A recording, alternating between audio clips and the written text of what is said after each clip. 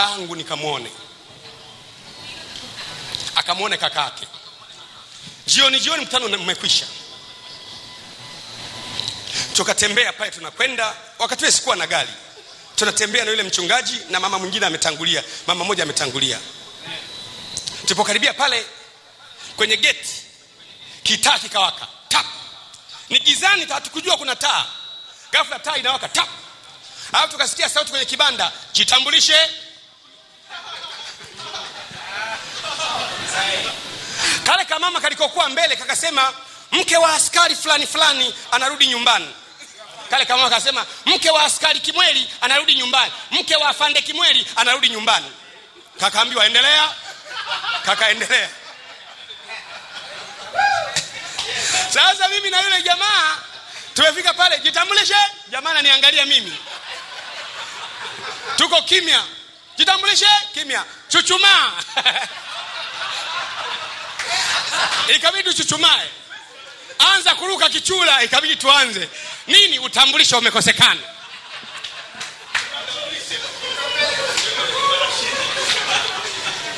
Utambulisho umepatikana. Utambulisho unakupa access ya kupita. Siku moja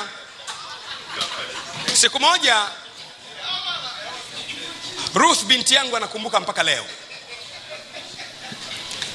Mimi nilikuwa nakaa kule Kunduchi Beach. Na kwenda kanisani Ubungo nimechelewa sana. Ile traffic ya hapa katikati Makongo na Mwenge.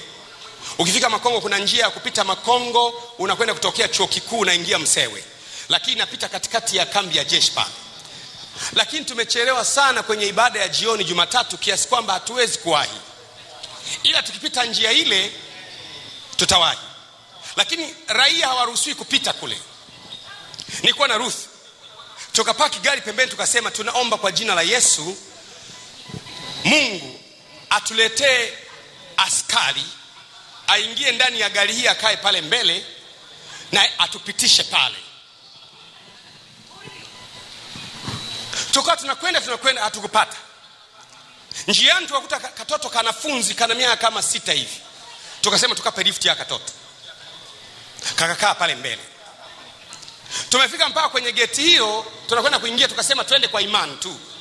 Tukimwona mtu tutamuelezea, lakini hairuhusiwi. Tukapita pale. Tulipofika kwenye geti, tukaulizwa nyie kina nani? Kale katoto kakajibu, mtoto wa afande Kimweli. Katoto kale kajibu, mtoto wa afande Kimweli. Geti likafunguka. Ruth anakumbuka sana. Tukaingia pale. Tunako kale tukajua huyu mtoto ni diri. Utambulisho wa huyu mtoto ni diri huu. Ni utambulisho, wewe ni nani? Mkristo. Mimi ni raia wa ufalme. Mimi ni mwali wa moto. Mimi ni silaha za Bwana za vita. Mimi ni boma la shaba. Mimi ni nuru ya ulimwengu. Mimi ni chumvi ya ulimwengu. Haleluya! Wow! Utambulisho. Sasa kale katoto kale sasa katikati pale, kabla hatujatoka ile geti kakashuka. Lakini kwa kule mbele kuna geti lingine, tutaulizwa mmeingiaje humu ndani. Tulipofika pale kwenye geti ile, mmeingiaje humo ndani? Tukasema tumemshusha mtoto wa afande Kimweli. Geti likafunguka tena, utambulisho umejulikana. Jitambulishe kwenye ulimwengu wa roho. Haleluya! Jitambulishe. Waambie mashetani wewe sio mtu wa kawaida. Waambie mashetani wewe ni mwali wa moto. Waambie mashetani wewe ni boma la shaba. Waambie mashetani wewe ni raia wa mbinguni, ni mwana wa ufalme. Haleluya!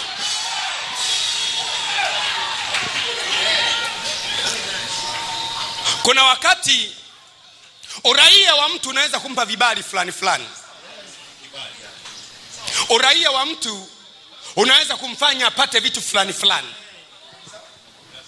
Ndio maana kuna watu wanang'ang'ana badilisha uraia ili apate vitu fulani. Kuna haki za raia.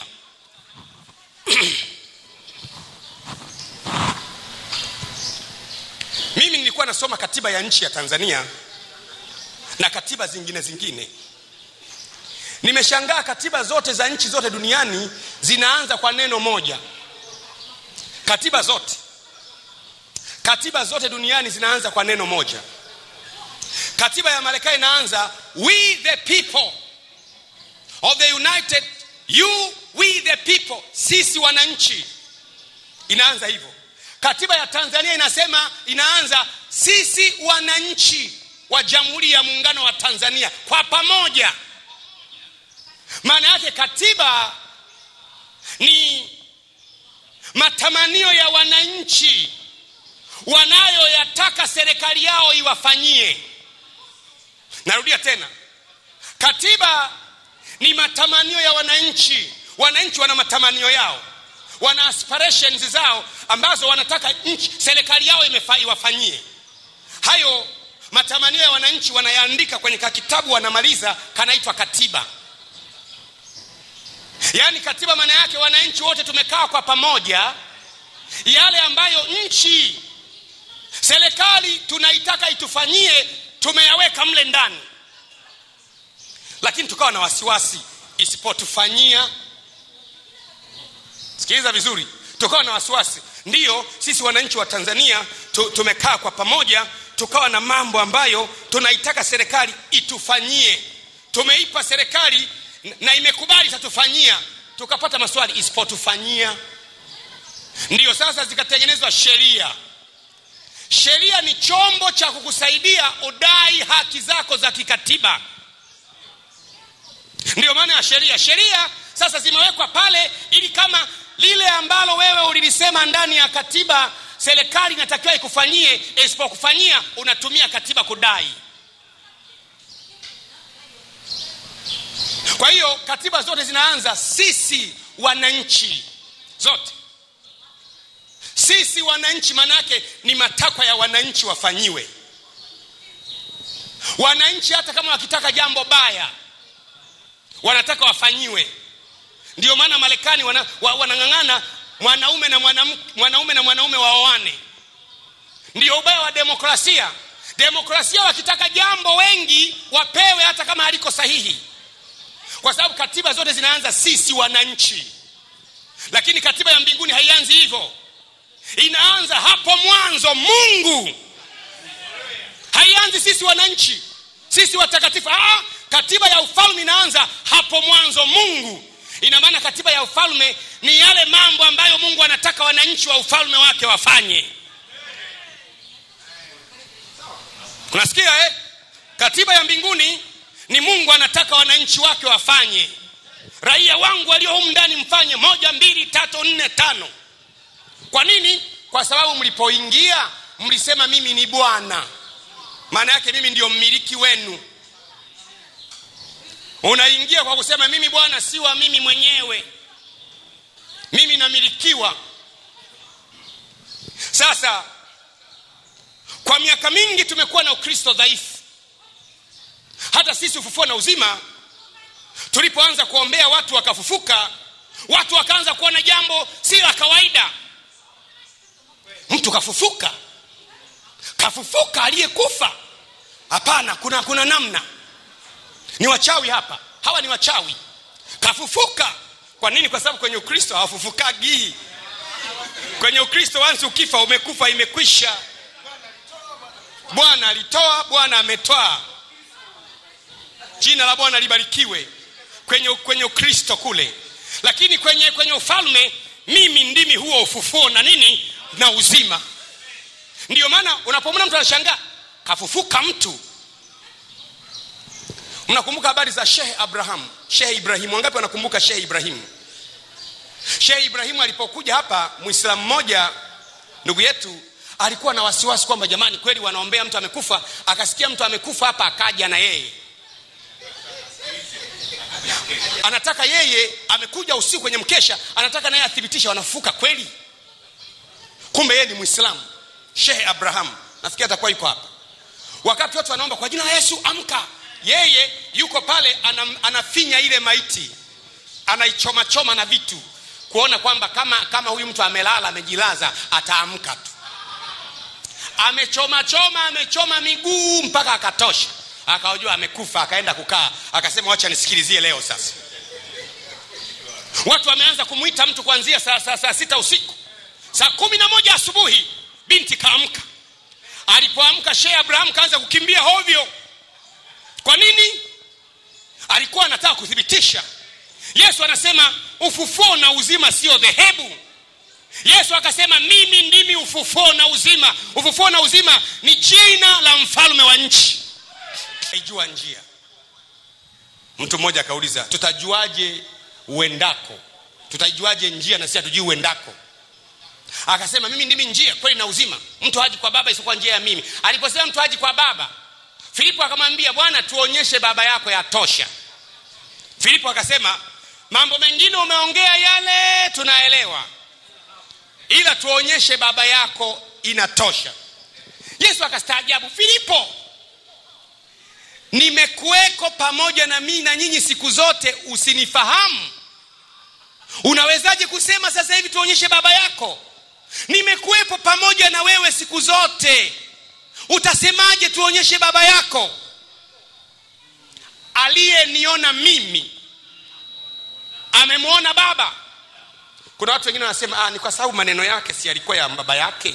Angesema hivi, aliyenisikia mimi amemsikia Baba. Amesema aliyeniona mimi amemwona Baba. Unasemaje tuonyeshe Baba yako? Ukimwona Yesu mwana wa Mungu umemwona Baba Jehova. Tazameni ni pendo la namna gani. Wewe ni mwana. Wewe ni mwana. Hebu sema mimi ni mwana wa Mungu. Kwanza ni sura ya Mungu, ni mfano wa Mungu. Wewe ni mwana wa Mungu, umezaliwa na Mungu. Na kwa asili kila kilichozaliwa na Mungu hushinda ulimwengu. Kila kilichozaliwa na Mungu, wewe umezaliwa na Mungu, unaushinda ulimwengu. Na huku kuushindako ulimwengu, hiyo imani yetu. Sasa hiyo imani yetu ni ipi? Kwamba sisi tumeingia kwenye ufalme, ni raia wa ufalme, ni wana wa ufalme, ni raia wa mbinguni, tuna haki za raia. Unajua uraia jambo kubwa sana. Nikiwa namalizia nikakumbuka kitu kimoja. Paulo alikuwa mahali fulani, nafikiri Ugiriki, akakamatwa apigwe viboko. Viboko vilipotaka kupigwa, alipopigwa akakumbuka akakumbuka issue ya uraia. Unajua, sikiza nikwambie, kwenye karne ya kwanza Warumi ndio walikuwa superior. Ndio maana kuna msemo unasema Mrumi akisema ni mwisho wa maneno. Yaani kwenye karne ya kwanza Warumi ndio superior. Raia wa Urumi haruhusiwi kupigwa kwa sababu ni mtawala. Ukimpiga raia wa Urumi umekwisha. Sasa Paulo alikuwa na uraia mbili, dual citizenship. Alikuwa raia wa Israeli, wakati ni raia wa Urumi. Tena uraia wa Urumi anasema wa kuzaliwa. Sasa raia wa Uyahudini aliruhusiwa kuchapwa, maana alikuwa mtu wa kutawaliwa. Anakula viboko kama kawaida. Ndio maana unamuona mahala anasema nalipigwa viboko 39 kasoro moja kama raia wa Israeli. Siku moja akakumbuka kuna issue ya kutumia uraia hapa kwenye mapigo. Alipokamata viboko vikiwa vinakuja, akasema jamani, ni halali kumpiga raia wa Urumi kabla hajahukumiwa. Aliyekuwa anampiga akatoa viboko. Akaenda kwa bwana wake akamuuliza, unafanya nini? Si yule jamani raia wa Urumi. Yule bosi akatoka nje. Akamwambia simama. Biblia inasema wakaogopa kwa kuwa wamepiga raia wa Urumi. Akamuuliza bwana, wewe uraia wangu mimi nilinunua kwa hela nyingi, wewe ulitoa wapi? Anaulizwa Paulo. Anasema mimi wakuzaliwa. Raia wakuzaliwa mimi. Wakasimamisha viboko pale. Kumbe kuna uraia ambao ukiutaja viboko vinasimama. Kuna uraia ambao ukiutaja mapigo yanasimama. Umepigwa kama raia wa Tanzania, umepigwa kama raia wa Tanzania. Sasa jitambulishe mbele ya falme za giza, wewe ni raia wa mbinguni, ni raia wa ufalme. Hebu sema amen. Sema mimi ni raia wa mbinguni kwa jina la Yesu. Amen. Hebu naomba usimame. We want to declare in the spiritual realm. Today is a day of our identity. Ni siku ya utambulisho wetu. Haya niliyokuambia ni maneno ya elimu zaidi. Elimu ya ufalme. Na ndio maana Biblia inasema hivi: na habari njema ya ufalme itahubiriwa duniani mote kama ushuhuda, ndipo mwisho utakapokuja. Kinachomchelewesha Yesu kuja ni ufalme, ni ujumbe. Watu wamehubiri deliverance, sasa ni saa ya ufalme. Ufalme ukianza, kanisa linakuwa moja Tanzania. Hakuna Lutheran, hakuna Anglican, wanakuwa ni wana wa ufalme. Utaona, na mila ya ufalme itaanza kujieneza duniani. Ina maana mila ya mwanakondoo imeenea duniani. Ninaposema ufalme haimaanishi ni nchi. Inamaanisha kwamba kanisa la Yesu Kristo linaanza kuongezeka likiwa na mila yake. Likiongezeka halipotezi mila yake, halipotezi sheria yake, halipotezi katiba yake, halipotezi utamaduni wake, na halipotezi lugha yake, na linaambukiza kila linakokwenda. Nikupe mfano. Tuwe na mkutano Iringa. Kwenye mkutano wetu waje watu 1,000,000. Tuwafundishe habari ya ufalme. Wakiondoka pale na wao wanasema ufalme wa Mungu, ufalme wa Mungu, ufalme wa Mungu, ufalme wa Mungu, ufalme wa Mungu, ufalme wa Mungu. Tuingie Mbeya, watu 1,000,000. Wakitoka pale na wao tunafundisha habari ya ufalme, sheria ya ufalme, katiba ya ufalme, haki za raia wa ufalme. Tunaingia pale Songea, 1,000,000. Tunaingia pale Rukwa, Katavi, Kigoma, Geita, Bukoba, Mwanza, Buko, Shinyanga, Musoma, Simiu, Kahama, Tabora, Singida, Dodoma. Ufalme, ufalme, ufalme. Baadaye kila mahali unasikia majeshi, majeshi, majeshi, majeshi, majeshi, majeshi, majeshi, majeshi. Unakwenda bungeni, majeshi, majeshi. Unakwenda bungeni, wana wa ufalme. Unakwenda Ikulu, wana wa ufalme. Unakwenda mahakamani, wana wa ufalme. Unakwenda kwenye biashara, wana wa ufalme, wana wa ufalme, wana wa ufalme. Tunakwenda na mila yetu.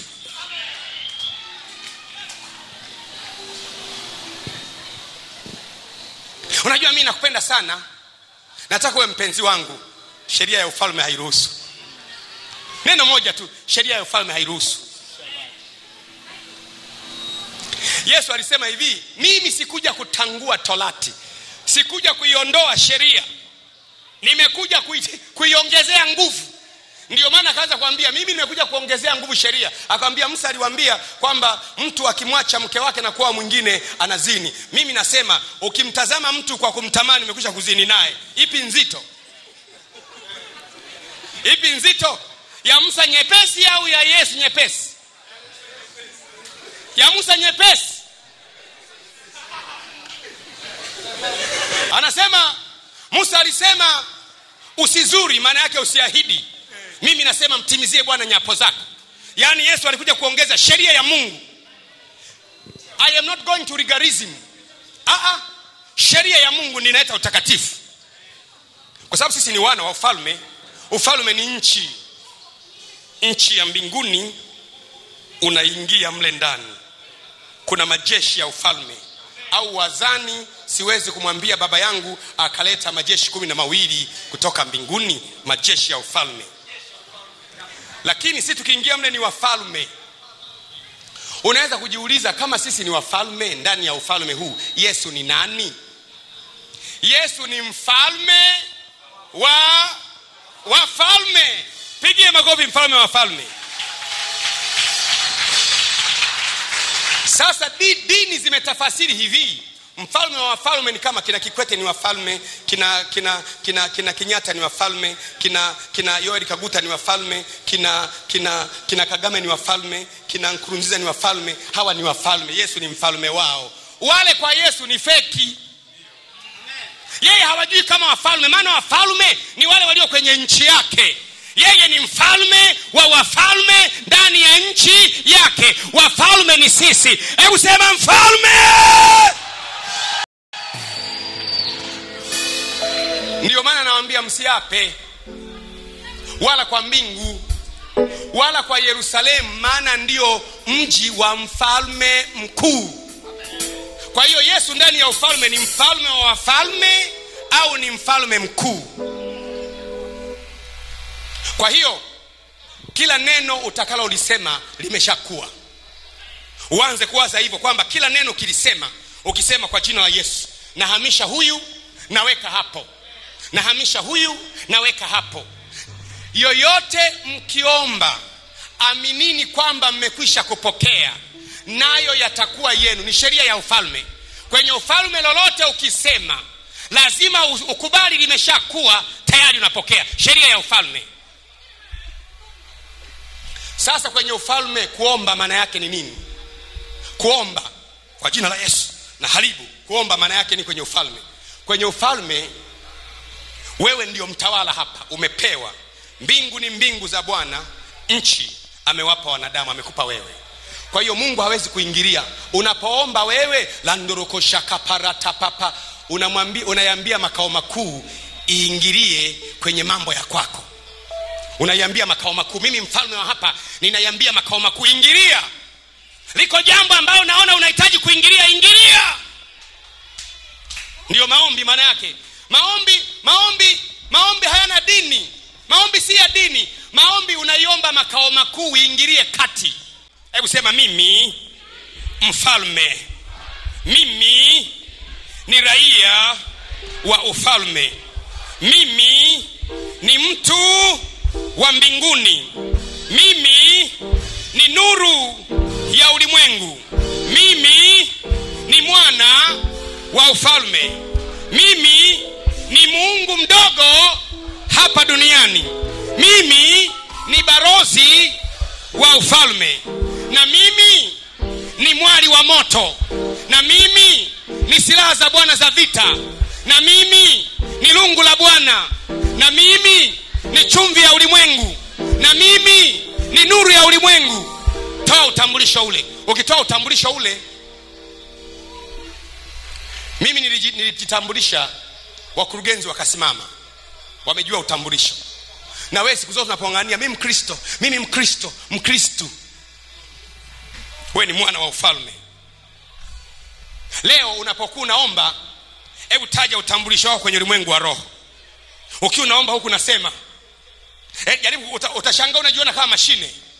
Uanze kusema anayeongea hapa ni raia wa ufalme, anayeongea hapa ni mtu wa mbinguni, anayeongea hapa, waambie mashetani wasikie, nisikilizeni yenyi mashetani na falme za giza, anayeongea hapa ni mtu wa ufalme wa mbinguni, anayeongea hapa ni raia wa ufalme, anayeongea huyu ni mwali wa moto, anayeongea huyu ni boma la shaba, inaongea chumvi ya ulimwengu, inaongea nuru ya ulimwengu, anaongea huyu ni barosi wa Mungu duniani.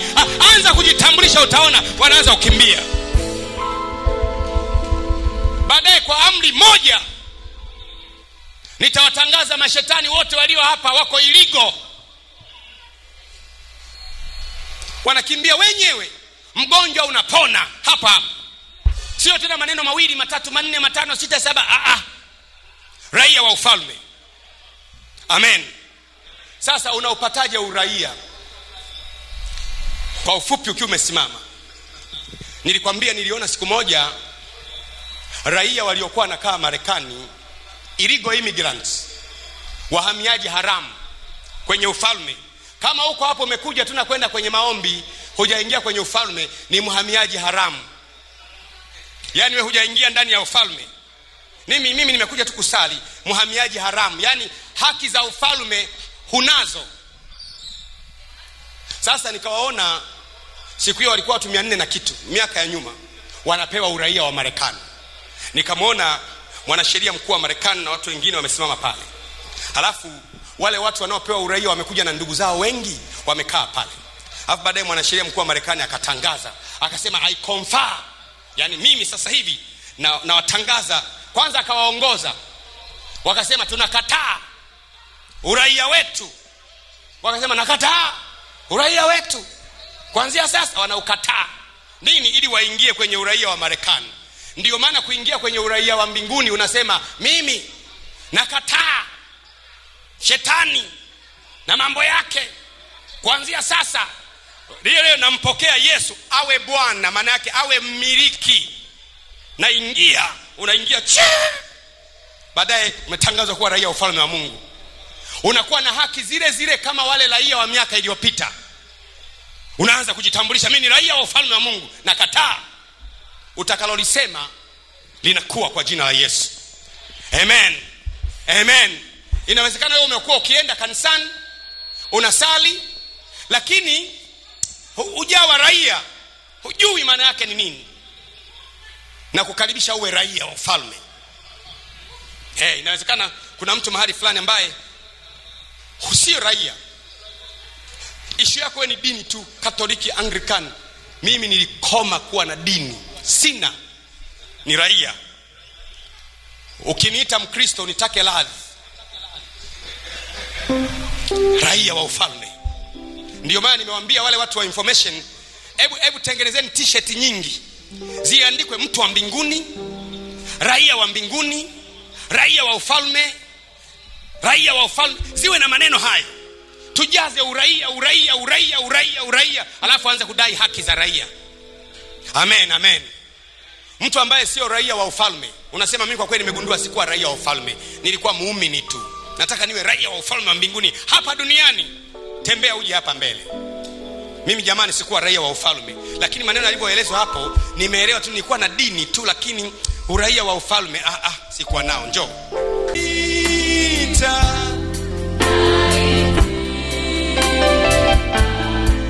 nitafanya kazi yako. Hebu nisikilize. Sikilize. Shetani hatuishi na Mkristo. Wewe hujawaona watu wengi wanasema mchungaji, hata kama nikiomba namna gani usiku jini mahaba linakuja tu linanifanyia mambo ya ajabu. Jini mahaba linajua ni raia wa Tanzania huyu.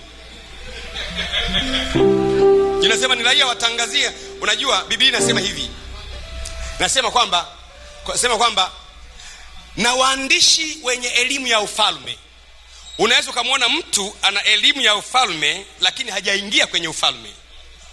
Ana elimu, anajua Yesu alikufa, kazikwa, kafufuka, akapaa kwenda mbinguni, siku ya tatu akafufuka, ameketi mkono wa kuume wa Mungu Baba.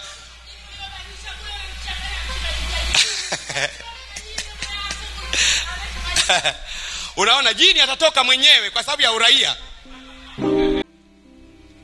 Raia, nataka niwe raia. Nimechoka kuwa muumini mara Mkristo, nataka kuwa raia mimi.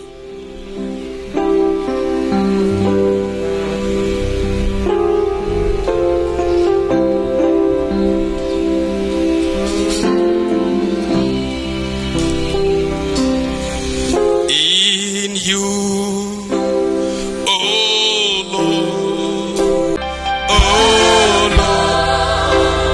do I my trust in you, oh Lord, do I my trust in you, oh Lord, do I put. Mimi ni Bwana nikuponyaye. Mimi ni Bwana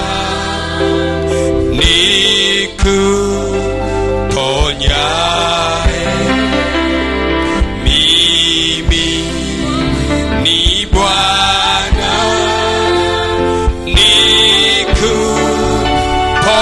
nikuponyaye. Mimi ni Bwana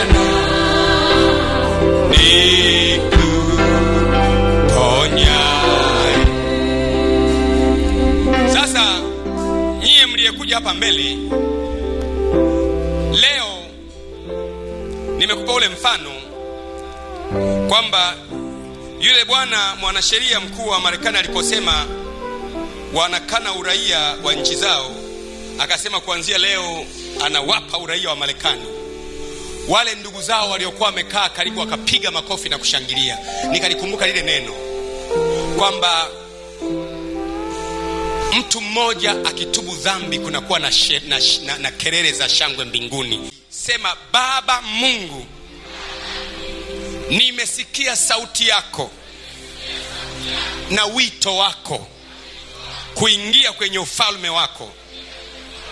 Kuanzia leo ninakiri kwa kinywa changu, Yesu ni Bwana na Mwokozi wa maisha yangu. Ninaamini kwa moyo wangu Mungu alimfufua katika wafu. Kuanzia sasa unisamehe makosa yangu yote. Futa jina langu katika kitabu cha nchi ya mauti, niandika jina langu katika kitabu cha raia wa ufalme wako. Kuanzia leo mimi ni mwana wa ufalme. Mimi ni raia wa mbinguni. Mimi nimesamehewa makosa yangu yote. Bwana, nifundishe sheria ya ufalme, mira ya ufalme, utamaduni wa ufalme na katiba ya ufalme. Kuanzia leo ninaamini Yesu ni Bwana. Yesu ni Bwana. Yesu ni Bwana. Amen.